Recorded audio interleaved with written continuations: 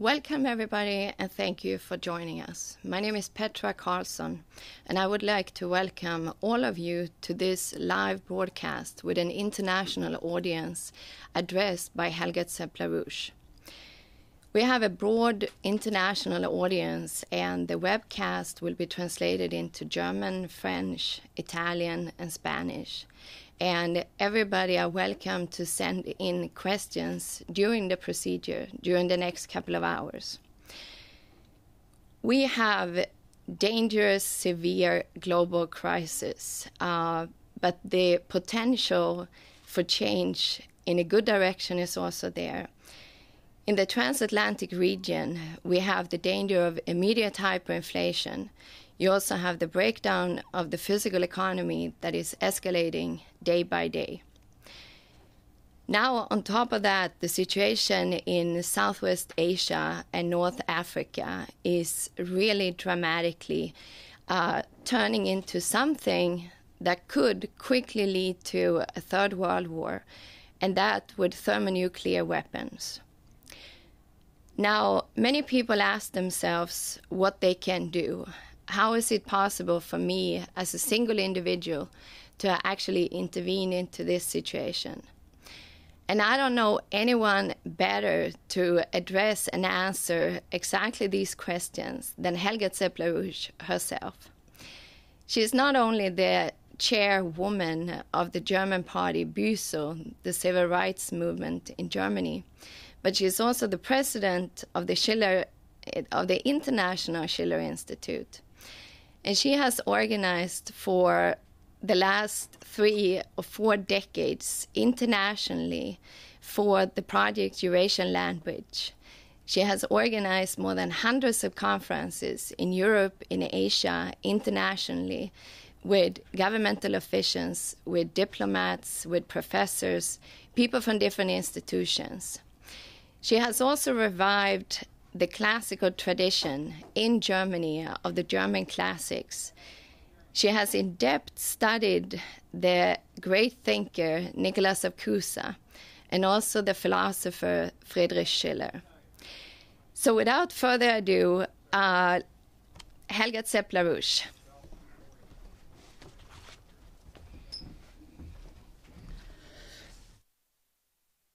Thank you. Hello, good evening, and good day. We are holding this international webcast to generate an international debate about the situation that there is an alternative to the present policies. And I want to call at this occasion to all the viewers to mobilize for the realization of this alternative, which I'm going to present to you today. What we face as a human civilization is this. We are threatened with the immediate danger of a thermonuclear war, a third world war.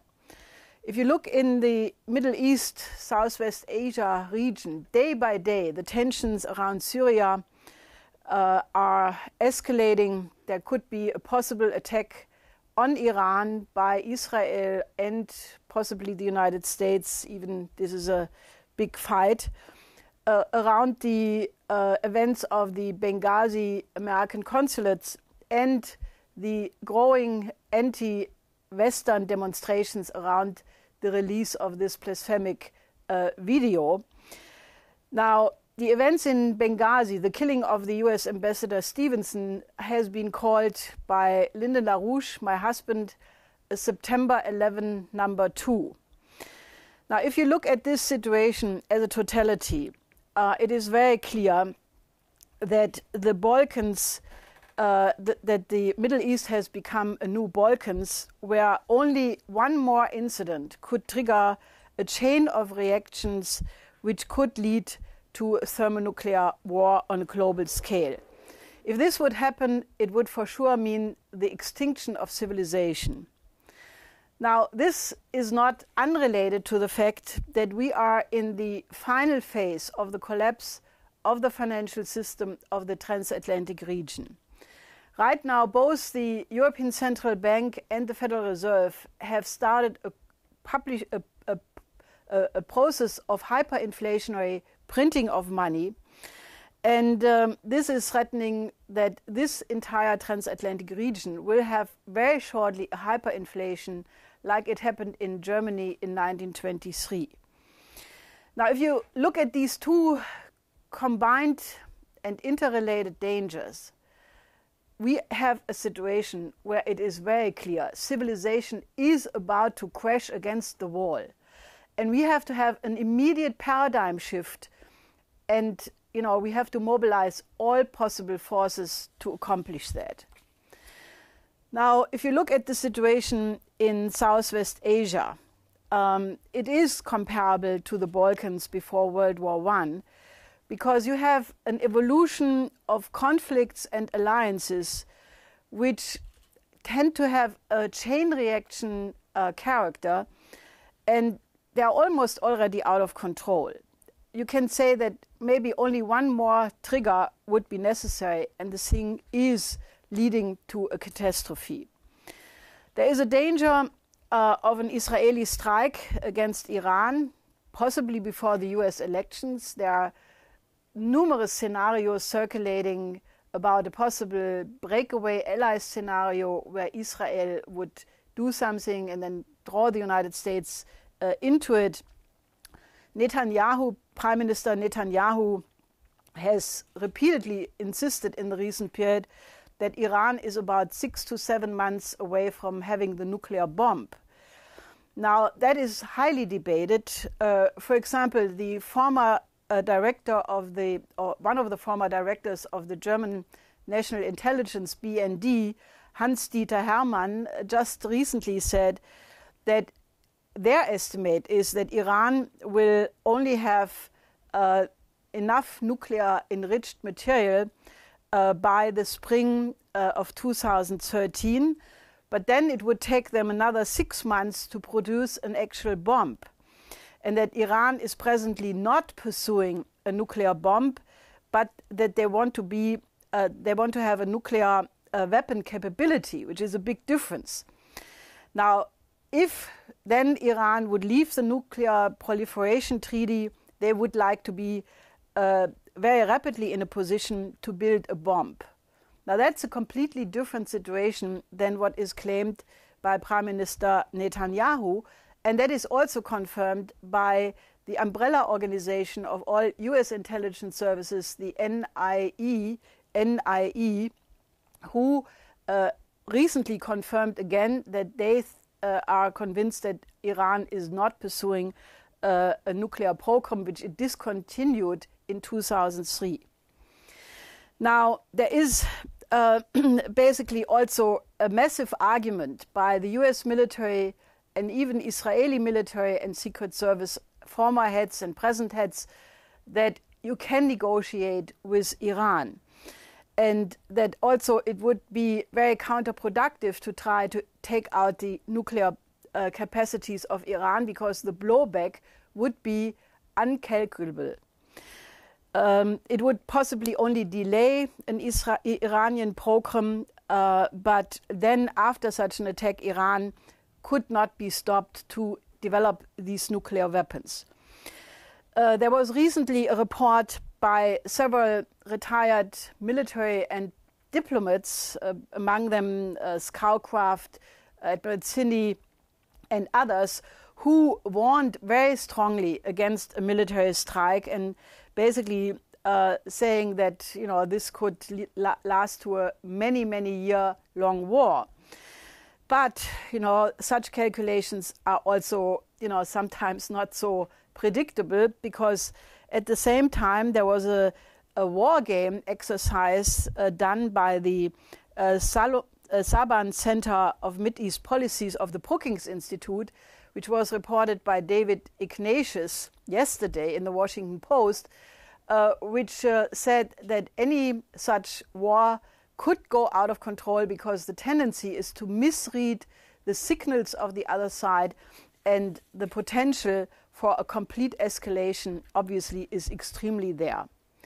Now, this war against Iran, against Syria, would already have happened if it would not have been for the mobilization efforts for war avoidance, especially by Mr. LaRouche, my husband, who warned against the danger of a thermonuclear war coming out of this as early as early November last year, and the head of the Joint Chief of Staff of the U.S. military, General Dempsey, and other American military, who basically have tried to intervene many times. Now, the war against Libya and the killing of Gaddafi is part of this policy of regime change of the British Empire, of which, unfortunately, the present administration has become a part.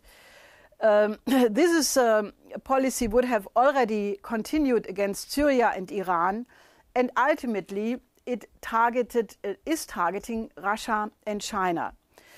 Now, General Dempsey recently intervened again and said that he does not want to be complicit in an attack against Iran, to which Prime Minister Netanyahu immediately said that he got calls from many leaders in the world warning him how dangerous such an attack would be, but that he thinks not to attack would be more dangerous. Now, the military and ex-secret services in Israel are warning that if such an attack would occur, it would put the entire region into flames for 100 years or more to come. Well, it could be that this conflict is almost already out of control. You already have a clash of civilization going on, a war between the Sunni and the Shiites, a war between the Muslims and the Christians, which is all steered by the policies in the final analysis of the British Empire.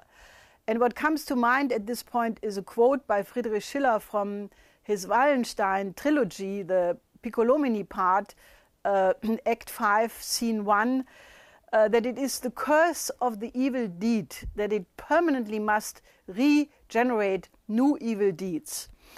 And where this applies, in my view, is what happened at the Trilateral Commission meeting in 1975 in Tokyo, where not only it was decided to have a policy of the so-called, quote, controlled disintegration of the world economy, a conscious deindustrialization, post-industrial utopian scheme, which was part of the paradigm which is responsible for the present collapse of the transatlantic region. But what was also decided at that point was the policy of the Islamic card against the Soviet Union in the war against Afghanistan.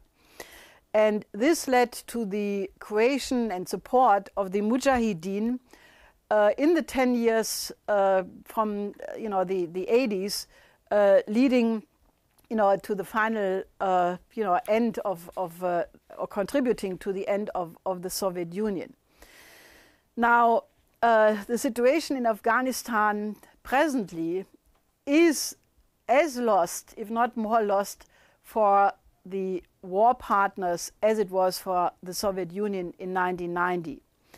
Senator McCain, after Republican Congressman Bill Young, the Chair House Appropriations Subcommittee on Defense Chairman, is calling for the immediate withdrawal of US and NATO troops from Afghanistan.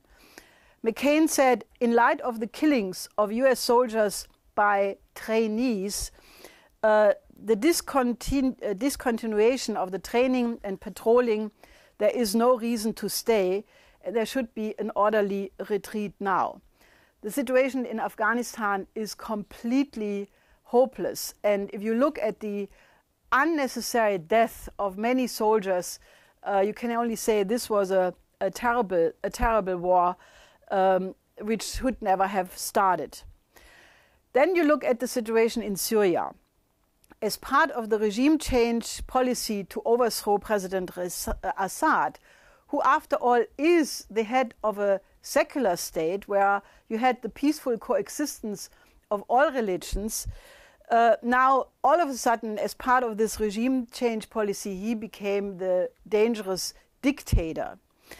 Now, the German foreign minister Westerwelle even expelled the Syrian ambassador, and this despite the fact that it was clear from the beginning, and the proof is that we stated so, and also Mideast experts like Mr. Scholler-Tur and others. It was clear from the beginning that the so-called opposition in Syria was financed and supported by Saudi Arabia, by Qatar, by Libyan mercenaries, by Al-Qaeda forces coming from Iraq. And when President Putin a short while ago said, well, why don't they just open the prison of Guantanamo, release all the prisoners, arm them, and send them to support the rebels in Syria, he hit the nail on the point, because these are the same people the United States is fighting war against in Afghanistan, allied with in Syria, and who in all likelihood had a hand in the killing of the US ambassador in Benghazi. Now, if this policy is coherent, I don't know what is not. Now, the assassination of US Ambassador Stevenson in Benghazi, it was officially said by the Obama administration, was supposed to be the result of a big demonstration getting out of control as a result of protest against this video. But that was absolutely not true. This video, by the way, is a blasphemic piece of filth, which is disgusting, but it had nothing to do with the murder of Ambassador Stevenson. Now, the official American line, promoted in the beginning by President Obama, by Susan Rice, and also Hillary Clinton, was clearly not the full story. And now The Guardian and other papers are having many more details than what Hillary Clinton yesterday presented in a hearing in the Senate. The president of Libya basically, and the police locally, said this had nothing to do with the video, but this was a pre-planned action to do something on the anniversary of September 11th. These were people who came in from Mali, from Algeria, 4 weeks before. And then when there was a hearing in the Senate, Senator Susan Collins contradicted this official line by saying that she got a classified hearing, that the whole thing was pre-planned to occur on 11 September. And that basically, she was totally horrified that there were no Marines to protect the compound, that security had been outsourced to a private British firm linked to the SAS Blue Mountains. And therefore, the whole thing looks a little bit different altogether. And this is why Mr. LaRouche called it September 11 number 2. Now, to shed light on what is really going on, it is very useful to look at a book published by Senator Bob Graham already some time ago, who used to be the U.S. Select Committee on Intelligence, and he chaired the September 11 Joint Congressional Commission on U.S. Intelligence Failures. This book, which has the title Intelligence Matters, the CIA, the FBI, Saudi Arabia, and the Failure of the American War on Terrorism, he expresses his view that the two presidents, George W. Bush and Obama, willfully covered up the role of Saudi Arabia, the royal family, and the Saudi General Intelligence Directorate in the September 11th attacks. That there was a cover-up involving U.S. law enforcement and intelligence agencies. And what angers him particularly is a 28-page chapter of this report, which is still classified. It was classified by President Bush, which pertains to the role of the Saudis, and in particular, the former ambassador, Prince Bandar bin Sultan, in the financing of the attacks. This Prince Bandar, by the way, is today the head of intelligence of Saudi Arabia, and therefore probably not unrelated to what is happening in the region. Now, Senator Graham reportedly tried several times to convince President Obama to declassify this 28-page chapter, which Obama also had promised to the families of the victims of the Twin Tower attack during the election campaign. Now, in these 28 pages, there are also references to the role of the FBI and a possible multi-level cover-up of their involvement in various Saudi operations in the United States, helping and training and financing the hijackers and the pilots of the planes. And for this, just past September 11th, Senator Graham wrote an op-ed in the Huffington Post where he says that the mistrust in the official story of what happened on the September 11th, who financed it and who supported it, is still a matter of national security today, because these networks are still in place. And what the joint inquiry had learned and what has emerged since shows where the proverbial finger of suspicion points. It points to Saudi Arabia, and we need to know the full truth, wrote Senator Graham. Now, the killing of Ambassador Stevenson, September 11th, number 2, was also the issue of a press conference given yesterday by Congressman Walter Jones, Colonel Wilkerson, Bruce Fein, and basically they made very strongly the point that the killing of the ambassador was also the result of the illegal war against Libya and the killing of Gaddafi. Now, the implication of the thesis of Bob Graham are enormous because, well, the war against Afghanistan would not have happened if that thesis would have been investigated, because the Afghanistan war was called for based on Article 5 of NATO. So this war needs to be reinvestigated and ended because it was ill-defined from the beginning.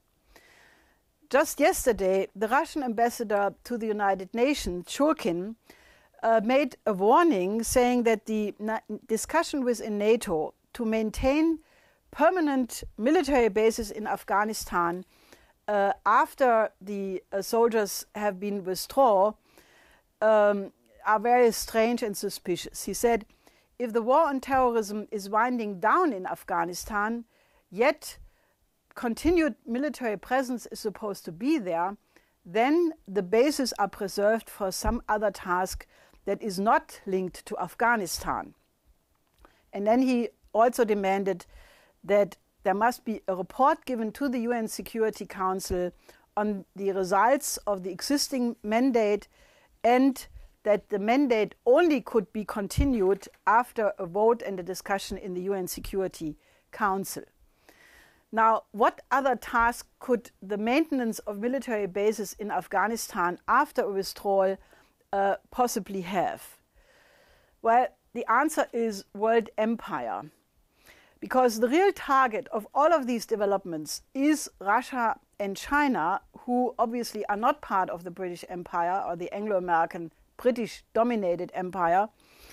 And therefore, one has to look at the strategic picture as a whole to actually see what is happening.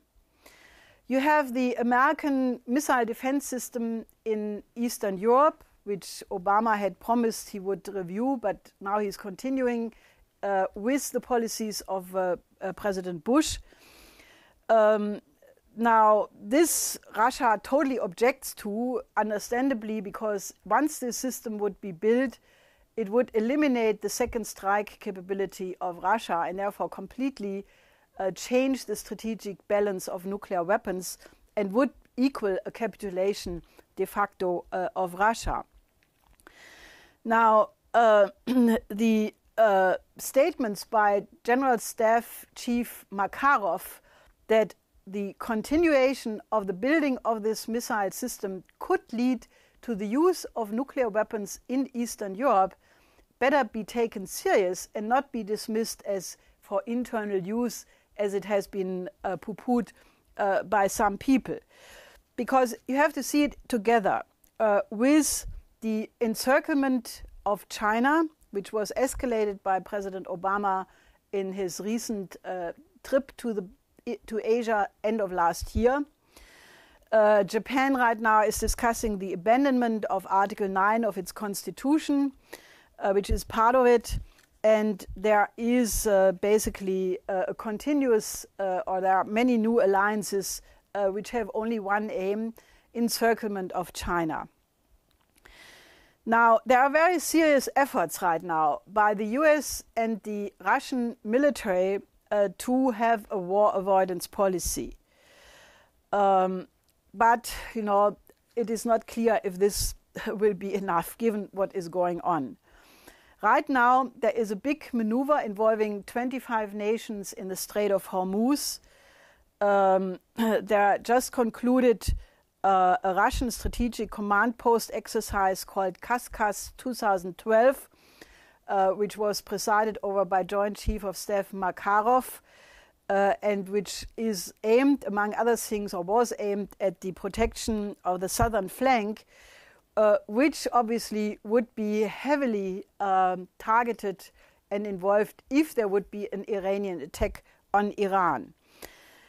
Now, if it would come to an escalation in the Middle East, the possibility that it not only would lead to the use of one nuclear weapon, but it is the nature of the war, of danger of war with thermonuclear weapon, that they would be used fully, and that would be the extinction of civilization.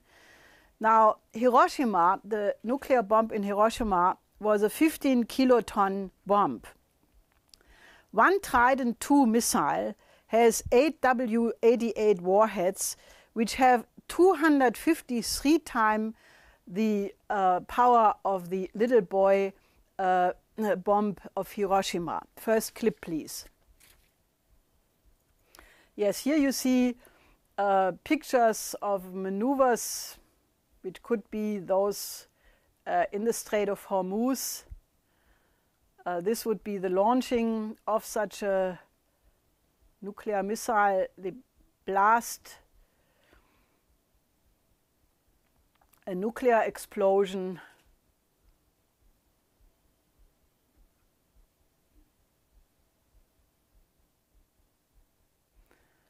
the following fire blades forming conditions of complete destruction. Then in the aftermath of that, clouds would prevent the sun to reach the earth. The temperature would probably drop by 7 degrees. You would have a nuclear winter, and there would be probably no human beings and no other species alive after such a blast. Now, this is the immediate danger. This thing could go out of control. And the problem is that this has been building up for a very, very long time. I mean, these deployments and putting into place of capabilities are not something sudden, but this has been building up. The Cold War mentality continued to exist long after the disintegration of the Soviet Union. But the timing of the immediate danger does have eminently to do with the fact that we are seeing now the end phase of the collapse of the transatlantic region, of the Eurozone, but also the dollar zone.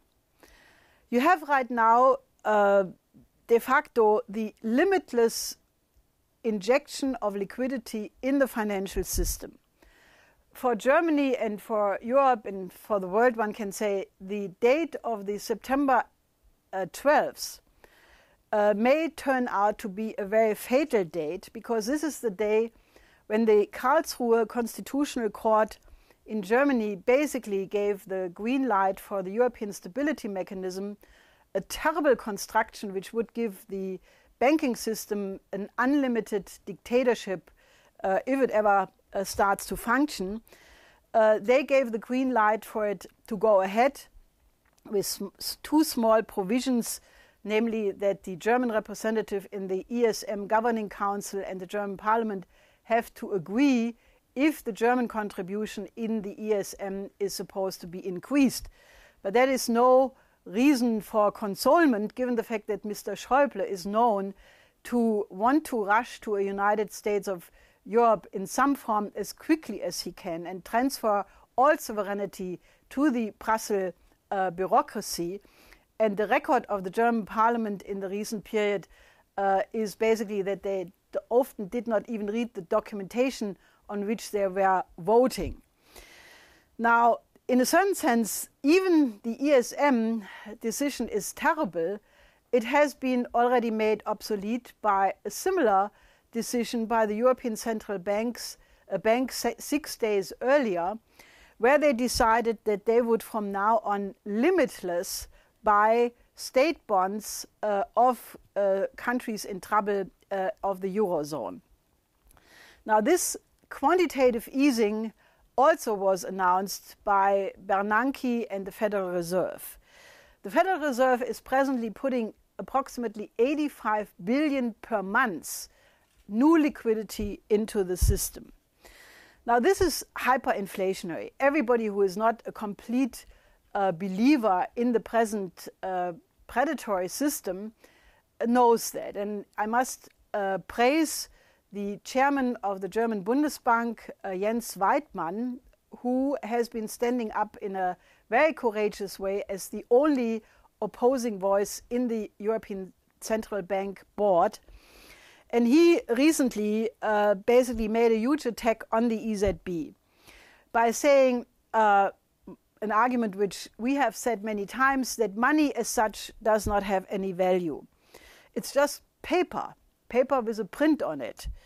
And then, which is laudable for a chief of the Bundesbank, used a literary reference, namely from Goethe's Faust, Part 2, where Mephisto in the story makes a deal with the bankrupt emperor, promising him limitless money.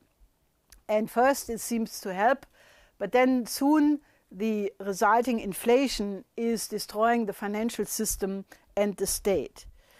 And Goethe, which is also interesting, describes the creation of inflationary money as a continuation of the policy of alchemy, where people tried to make gold out of lead. In modern times, it's the same thing when you are trying to make money out of paper or out of electronics, because nowadays, you can push the delete button in a computer and all this virtual money would disappear without much consequence. Now, Weidmann basically said the method by central banks to create money out of nothing is something mystical, almost dreamlike, but maybe more nightmare-like.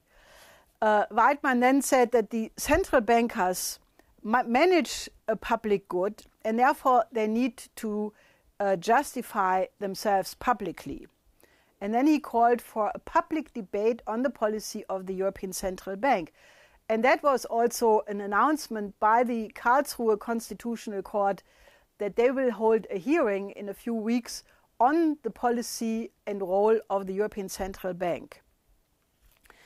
Now, the reason why this issue is especially hot in Germany is because we had the experience of the hyperinflation in 1923. And we all have, from stories from our families or from studying history books, the experience that hyperinflation is the most brutal form of expropriation. When people think they have a life saving, they have a secured pension, they have some money in the bank for their old days, well, then soon you realize you have to pay whatever you thought your life work was for one piece of bread, because that's what happened in 1923. Now today there are approximately maybe 1.5 to 2 quadrillion outstanding derivative contracts there. Maybe more, because nobody knows, because there is no transparency. You have the shadow banking, but we are talking about quadrillions. Now, if you try to refinance that, as it has been happening essentially since 2007, but especially since 2008, through one bailout package after the other, you end up with that kind of hyperinflation, except this time not in one country, but in the entire transatlantic region. Now, in Germany, there is a huge fear about that. And there are now, even in the mainstream media, tons of articles appearing which were the 56 worst hyperinflations in history. Now, number one was Hungary between August 45 and July 1946, where you had 207% daily inflation. During the French Revolution, you had 204% per month. In 1923, which was one of the five worst inflations, a daily inflation of 20.9%, and every 4 days the doubling of the price. In the end, many people used the paper money coming as money from the printer to fire their stove directly, because it would be more efficient than to buy wood, which would have doubled its price, and therefore people burned it directly. And after the whole thing was over in December 1923, people used these money notes as wallpaper, because it was the cheapest paper to be had. Now, Zimbabwe in 2008, a daily inflation of 98%. Every 25 hours the price was doubling. And even the banks, Deutsche Bank and others, are now saying, oh yes, the price for saving the euro is inflation. Now, what is not yet settled is how fast this will happen and how quick. Well, I can tell you, very fast. Can we see, please, the triple curve? Because what you have is, while you have this tremendous inflation in the financial aggregates, this is the upper green curve, you have a complete collapse of the physical economy, which is the downward directed blue curve. For example, in Italy, the annual collapse of industrial production right now is minus 7.5%. Spain, minus 4.4%, 5.4%. Greece, minus 5.3%. In July, however, minus 7.8%. France, minus 3.3%. And even Germany, who is supposed to pay for all of this, had a shrinkage of its industrial production of 1.7%. The worst figure is the collapse of the durable consumer goods in Italy by 10%, and that is also directly the result of Mario Monti's property tax for real estate, which means now households cannot buy any more cars or domestic appliances, TVs, and so forth. Now, the central bankers are doing this obviously without having any respect for the effect on the social life, on the economy, because the real economy is collapsing at a very fast rate. The Greek economy has contracted since 2008 by 25%. This will be until the end of next year, according to official data. This has led to a complete desperation. The suicide rates have gone up. The reduction of life expectancy.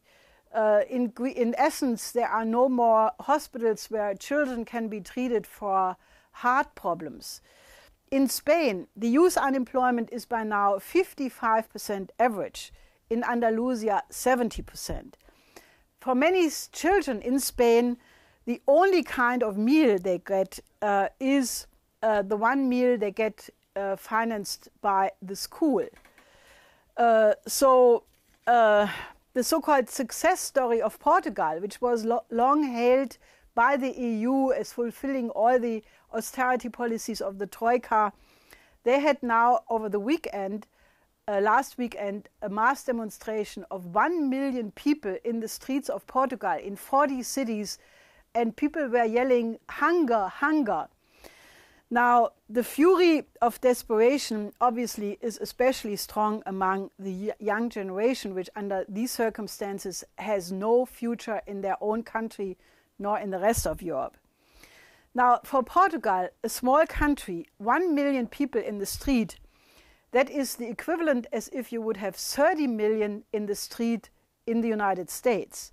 And just remember, the 1 million march in Washington was a little bit more than 1 million, or at most 2 million. Now, the situation for the young people in Portugal, Spain, most of Italy, Greece, but also increasingly many other countries is just horrible. There is no perspective. With the programs of the EU right now, young people in Portugal and Spain go on the street and say, what are we supposed to be? A country of waiters, only living from tourism? Now, this thing will explode in this coming weeks. In Spain, for the 25th of September, they have announced the next major action, calling on to surround the parliament, take it over. There is a call by the Public Power Corporation Labor Union on their fellow unionists to bring Greece also to a standstill, to force the government to abandon the presently implemented austerity measures. They also call for taking over the ministries and public buildings. The Spanish Bishop of the Armed Forces, Januario Torgal, warned this government will leave streets behind which will be covered by corpses.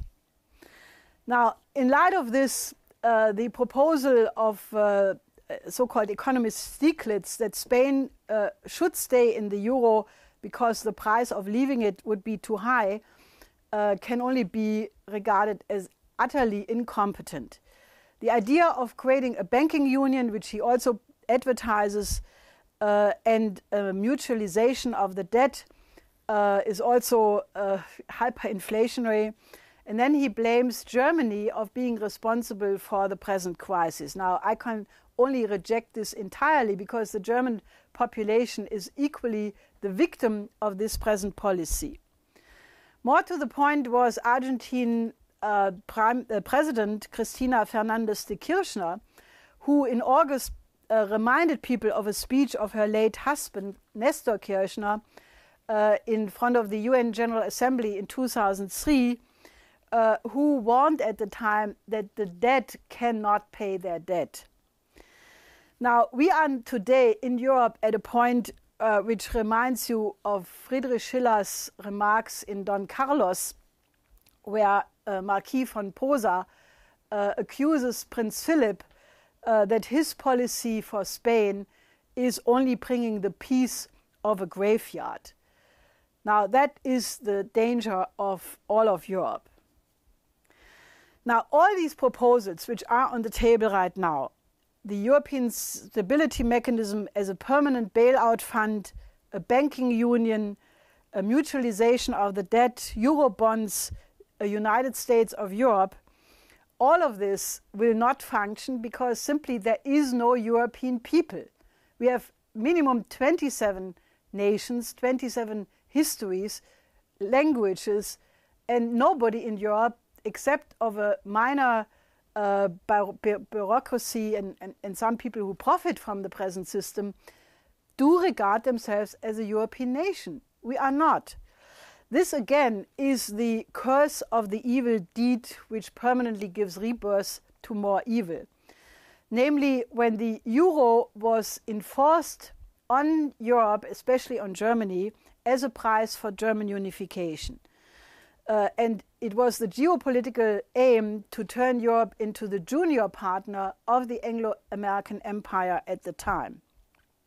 And remember that Amato, who was one of the architects of the Lisbon Treaty, or rather the reformulation of the European Constitution to become only a treaty because it was flatly voted no by the French and the Dutch populations, had actually said, why not go back to the Middle Ages? You know, feudalism was such a beautiful thing. And that is exactly what the present policy of the EU represents. Now, this is not acceptable. And the alternative does exist. It is easy, relatively easy, but it requires the political will. What needs to be done as an absolute first step is the reintroduction of Glass-Steagall in the tradition of Franklin D. Roosevelt. A complete separation of the banks, commercial banks and investment banks, and the commercial banks have to be put under the state protection to be able to give credits to the real economy.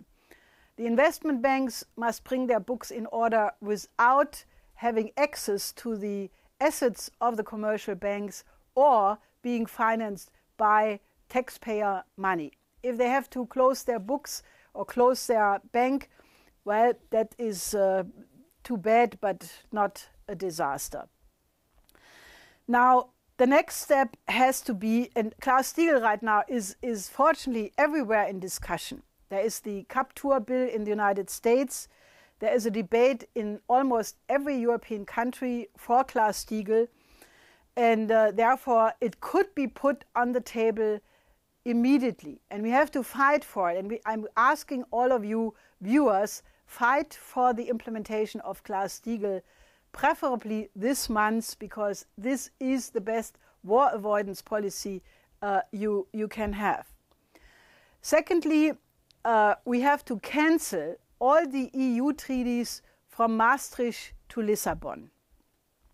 Now, the argument that this would be a disaster is a complete concoction. Peter Bofinger, one of the 5 wise guys, today has an article in Die Welt saying a return to the D-Mark would be a catastrophe. Now, I doubt that Mr. Bofinger is really competent to judge that, because until very recently he did not even acknowledge that we have a systemic crisis of the system. And why should you listen to economists who did not foresee the crisis concerning their advice what should be done now? Now, Europe existed and functioned very well before the Maastricht Treaty. And we need to have sovereignty over our own currency. We need to have a new D-Mark, a new Drachme, a new Lira, etc.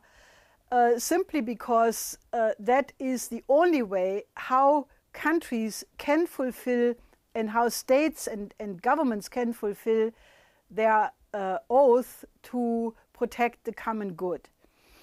Now, we need, and fortunately the Karlsruhe ruling from the 12th of September, the last paragraph had a clear reference to which international laws apply in case a country wants to leave the European Monetary Union and return to their national control over currency and economy. Then we need, as part of this package, an immediate implementation of fixed exchange rates. Now, this is important because we have to prevent speculators like George Soros to make billions in a week by speculating against the life work or work of decades of nations.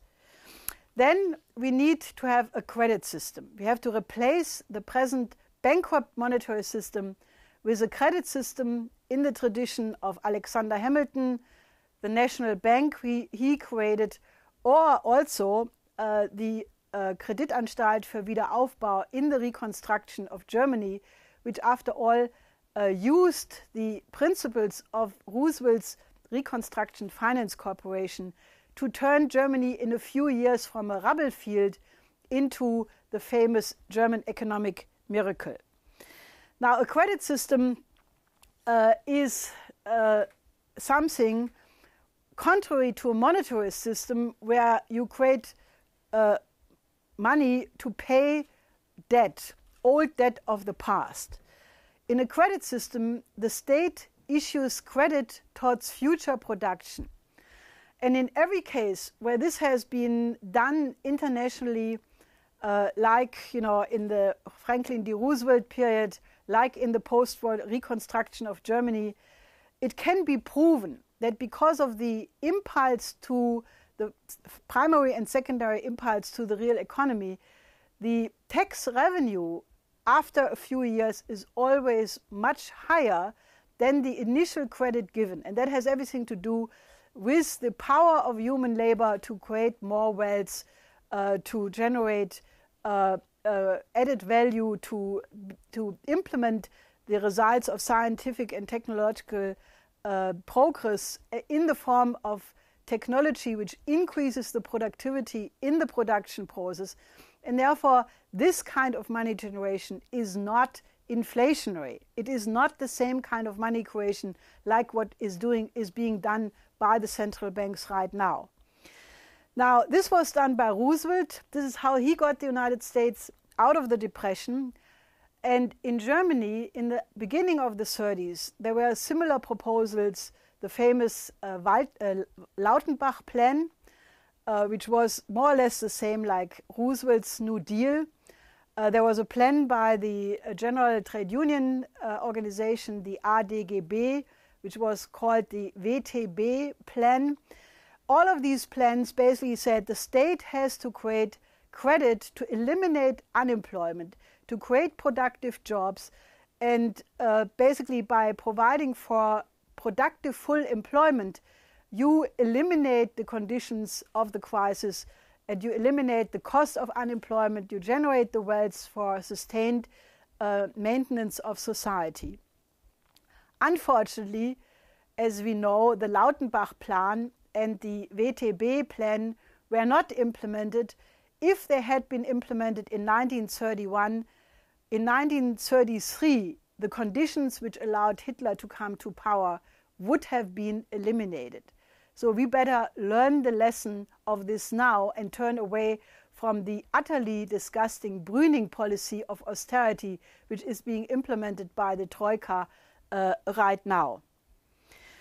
Now, the concrete focus of such a change in the financial system is a plan which we have presented a couple of months ago. It's called the Plan for the Reconstruction of the Southern Europe, the Mediterranean, and Africa. Now, can we have that clip, please?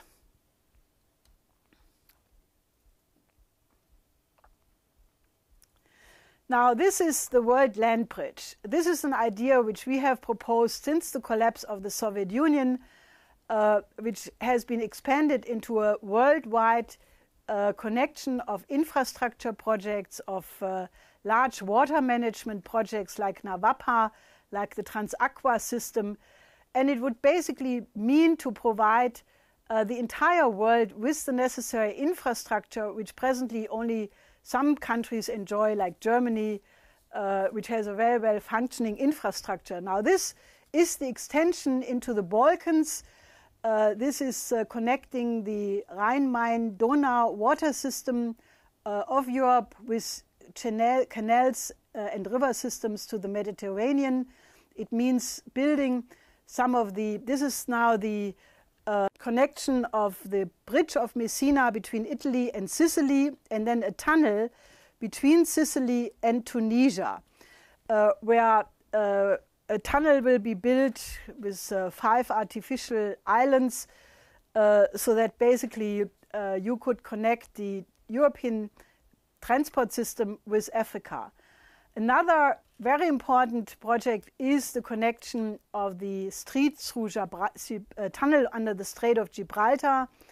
And this is the so-called Africa Pass, connecting the water, the amounts of water from the Congo region through a canal system all the way to the Mediterranean, where you could develop agriculture, where presently is only desert and in connection with the Transaqua project, this would begin to transform Africa completely, eliminate hunger and starvation and diseases in a very short period of time. Now, this project, can you please just have a still picture of the World Land Bridge? This project for Europe, for Southern Europe, the Mediterranean and Africa is not all that revolutionary. Some parts of it are, like a science driver component by building a space station in the Canary Island, by having a science center in Essence. But most of the projects, including the development corridors into the Balkans, into the south of Italy, into the Iberian Peninsula, are all projects which were already agreed upon by the EU transport ministers at a conference in Crete in 1994. They decided on 10 priority corridors, which 5 of this would have gone into the Balkans, into Greece, others into Italy and Spain and Portugal. And they essentially, except very tiny components of it, have never been built, mainly because of the crisis which then erupted and the austerity programs, but also because there was this paradigm shift very much to the green ideology, which is right now controlling the guidelines of the European Union. Now, these programs we presented in another webcast earlier. You can find it here in the archive on this webpage. So I do not want to repeat all the arguments from that. You also find the written report, which we are translating right now into all relevant languages. But this program could be started tomorrow. It would give a vision for Spain, for Portugal, for Italy, for the Mediterranean, for Africa, and it would absolutely change the entire dynamic.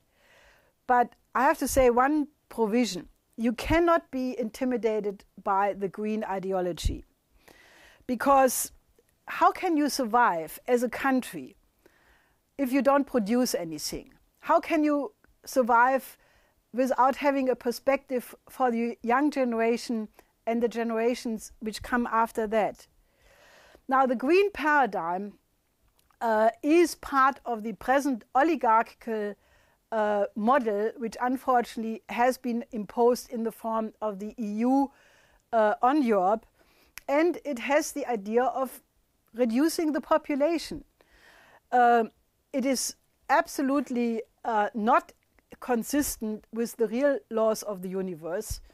And the proof of that is that the Royal Society in their annual report this year openly said that they want to reduce the world population to 1.5 billion people. Now, the green paradigm, which was introduced as part of the global paradigm shift at the end of the 60s, beginning of the 70s, like the thesis of the Club of Rome, that the world has now reached a limit, that you have to have limits of resources. Because you have supposedly limits of resources, you have to have sustainable development, appropriate technology, all code words for no technology, does not correspond to the real universe. The real universe is an anti-entropic developing universe, which always provides for new resources, provided man is using his creative power to determine, through scientific and technological progress, what are the new resources. Now, the world population right now is 7 billion people. And, we could easily feed these people and many more. There are many projects to, make life better on this planet. Now, do you think that the condition of Africa is a natural phenomena? Do you think it is like that because the people in Africa do not want to develop? no, the aim of the oligarchy is to reduce the world population to 1 or 2 billion people, as Prince Philip has said many times, as many other people like Schellenhuber in Germany, who wants to have a 1 billion population. And they want to turn Europe into a feudal society. I already mentioned Amato, who has basically praised the Middle Ages. But I think that that is not the road to go, because this will lead to a terrible, terrible social explosion this month, next month, and the collapse of society. Now, we have provided the outlines of a recovery program because it is not enough to be against the austerity imposed by the Troika right now. But we have to have a positive vision of what we want Europe to look like. I want to have a Europe of sovereign nation states, of a revival of the high periods of classical culture, like the ancient Greek classical culture, like the Andalusian Renaissance in Spain, like the Italian Renaissance of the 15th century, and use that high level, or the German classical period, and use that to create something new for all of mankind. And I'm calling upon everybody who is watching this webcast to help us to mobilize for that mission. Because I think all which is necessary right now is to inspire the population that such an alternative exists. Now, we have to do a couple of other things. We have to change the paradigm of thinking completely. Because if we stay in the present paradigm of present geopolitical politics, of the transatlantic region, of the programmed conflict with Russia and China, it is very clear civilization is probably going the way the dinosaurs went approximately 65 million years ago. There are fortunately thinking people who realize that we need to change something. And I want to mention the Euro-Atlantic Security Initiative, EASY, which has been presented this February of this year by former Senator Sam Nunn, the present head of the Munich Security Conference, Wolfgang Ischinger, and the Russian Igor Ivanov, because they obviously also realize that the present Cold War thinking is having the explosive potential for a catastrophe. They denounce this Cold War thinking.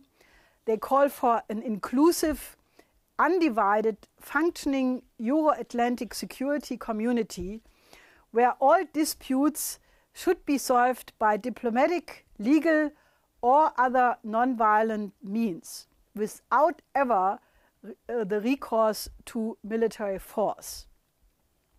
They also want to have a demilitarization of the relation between the United States, NATO, and Russia. And they say that if such a treaty or alliance would be adopted, this would be a complete game changer.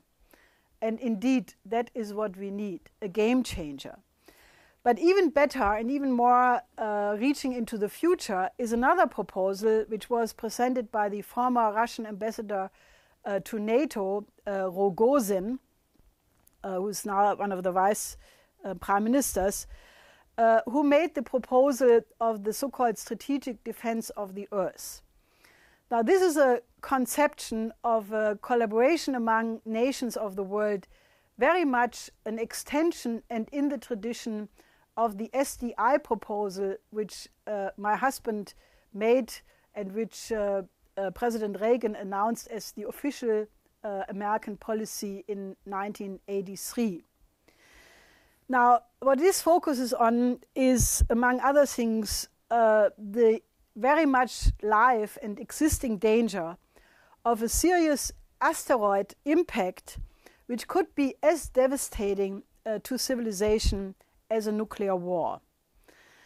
And, you know, those people who think that this is esoteric and why should I be concerned about comets and asteroids, you better go to the web pages of NASA and of the ESA and look that there are indeed many, many such asteroids with a trajectory either towards Earth or maybe towards Earth, and that there is right now a massive increase of such activity, which has to do with the cyclical developments of the position of our planet in the galaxy.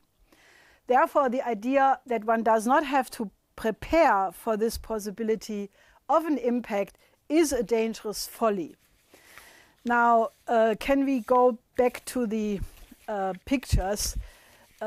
First, the asteroid comet size statistics. No, the statistics.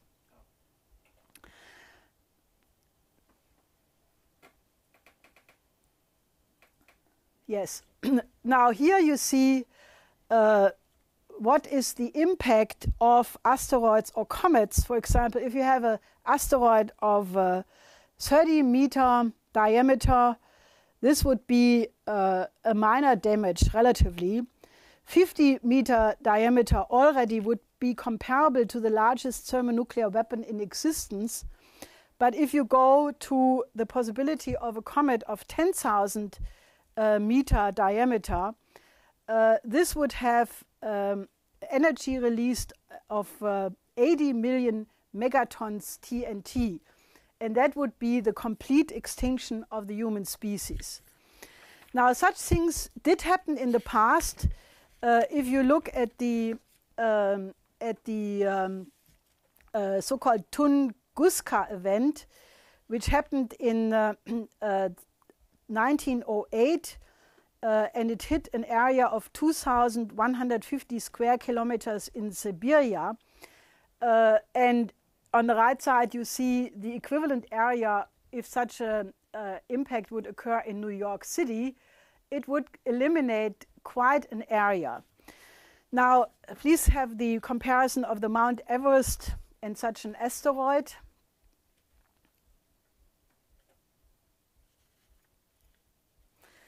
Now here you can see Mount Everest having 8,848 kilometers, and compared to one large asteroid of 10,000 kilometers. I mean, just imagine if Mount Everest would hit with a velocity of many kilometers, it would blast the Earth out of the water. Now look at the last 500 million years.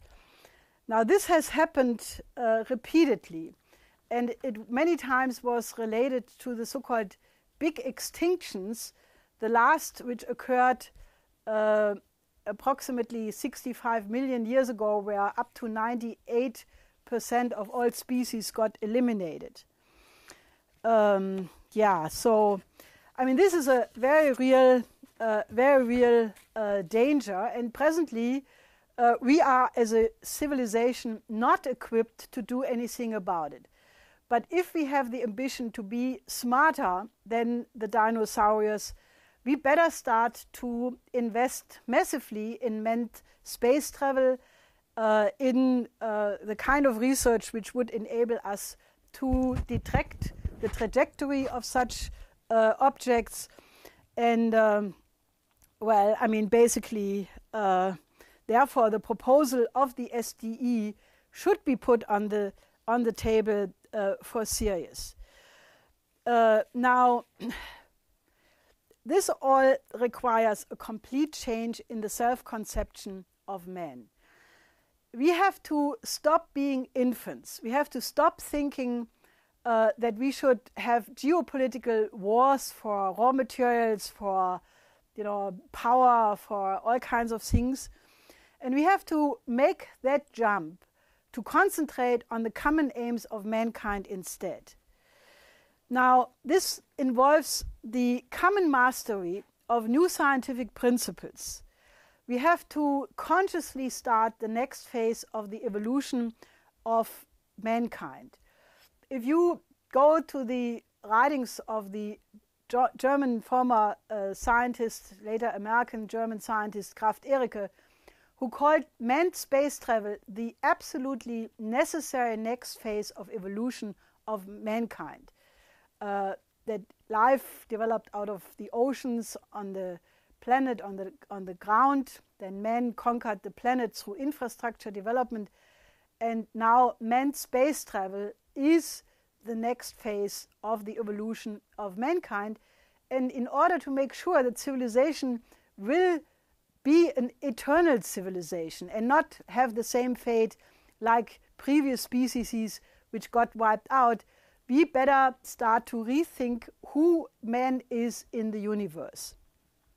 Kraft Erika, who was a dear friend of mine and of our organization, used to call it the extraterrestrial imperative, meaning that man consciously starts to explore the galaxy, consciously becomes rational by only acting on scientific principle and not on popular opinion or other such positivist conceptions. And I think we have come a big step closer to this point with the absolutely exciting landing of the Mars rover Curiosity, where now basically the first step of mankind into the near galaxy has been accomplished, because now not only was the first voice human voice to be heard from Mars in the form of a transmission of the commander of the space station on Earth, but we have now senses. We can hear, see, smell on Mars, but with a difference of about 14 minutes and transmitted by the speed of light. So the Curiosity landing gives you a pre-taste of where mankind can go, that we indeed are at the beginning of a new epoch. Now, Kraft Erika, who was a fantastic human being, also said, and he was one of the leading space scientists, he said, despite the fact that he developed the Saturn rocket of the Apollo project and many other things, he said a technology is never good or bad. It is always man who either brings this technology for a good purpose or for an evil one.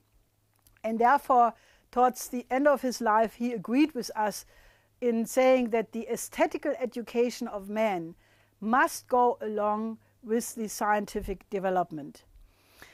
Now, I totally believe that that is possible, and that if we do that, then not only can we deter the present dangers, but we can start a new phase of mankind. Now, the reason why I'm, despite all the existing dangers, so optimistic that it is possible has to do with the thinking of such people as Nicolaus of Cues and Johannes Kepler, who Johannes Kepler, while studying the stars, came to the conclusion that the universe is so full of beauty that it clearly reflects in its lawfulness a loving creator, and that if we do our job right now and act in the image of that creator, I think that we have reached a punctum saliens in mankind's history where we can make the jump so that mankind finally can become adult.